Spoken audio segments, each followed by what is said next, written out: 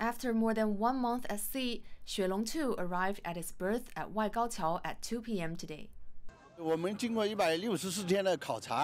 Our expedition lasted 164 days.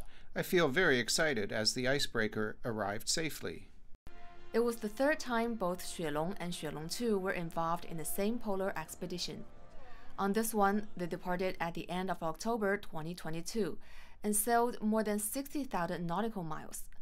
During more than 5 months of work, researchers measured atmospheric conditions, checked water samples, as well as studied sediment samples and the South Pole's ecosystem. We covered 3 areas. First, we went to Zhongshan Station to pilot for Xuelong. Then it was on to Chengcheng Station for personnel rotation and supplies. And finally, we arrived at Astronaut C to observe various conditions and conduct experiments.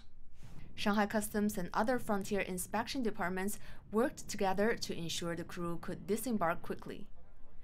Zhang Hong, ShanghaiEye.